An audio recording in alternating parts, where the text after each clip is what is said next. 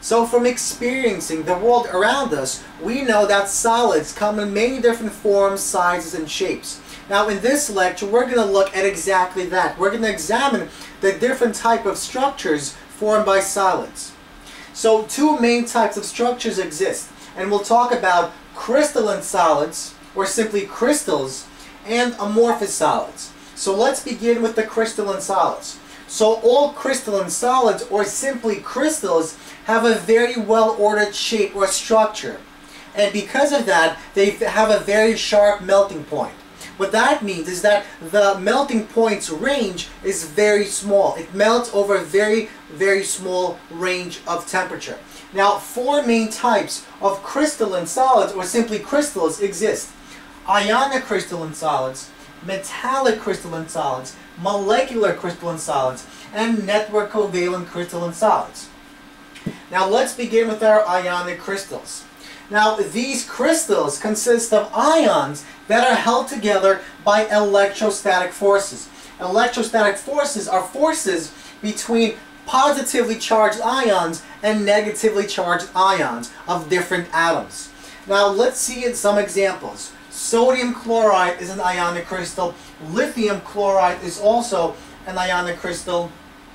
Calcium chloride or calcium dichloride is also an ionic crystal. And basically, whenever an alkali metal or an alkaline earth metal reacts with a halogen, these guys will always produce, or will most of the time, actually will always produce, ionic crystals. Now, let's look at metallic crystals. Now, these guys consist of single metal molecules that are held together by a sea of electrons. And examples include any type of alkali metal or alkaline earth metal. For example, a copper solid, which actually isn't an alkaline or alkali metal, but is a transition metal, but still it's a metal. It's a metal that has a metallic solid structure. Other examples are sodium metal, or potassium metal, or lithium metal, or calcium metal. Any of these guys have a metallic-like structure, a metallic crystal structure. So now let's look at the third type of crystalline solids, known as molecular solids. Now these crystals, or these crystalline solids, consist of molecules held together by intermolecular forces called van der Waals forces. And examples include ice. In other words, when you freeze ice, when you take energy away from water and form ice, the water molecules form a very structured formation. And this creates what we know as ice. And ice are called molecular crystals, or molecular solids. The fourth and final type of crystalline solids we're going to look at are network covalent crystals.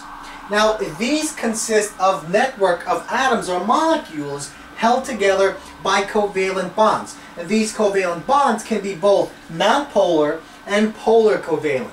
Now an example is diamonds. So what's the structure of a diamond?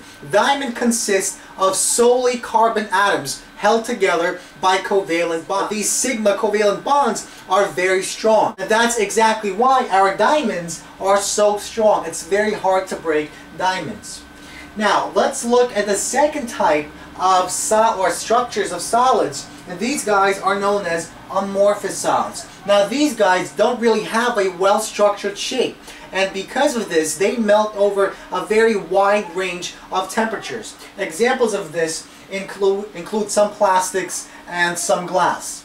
Now we should also mention that there is another type of solid, or another type of formations that solids form, and this is called polymers. Now we can have both polymers of amorphous solids and polymers of crystalline solids. Now when we melt polymer solids very quickly, we get amorphous solids. When we melt polymers very slowly over a very long range of time, we get crystalline solids. Now some examples of biopolymers, biological polymers, include DNA, proteins, which are basically composed of many amino acids, macromolecules such as carbohydrates, glycogen, for example, starch. All these guys are examples of biological polymers. And for example, this marker is composed of a plastic polymer. And in fact, many different plastics are composed of polymers of single units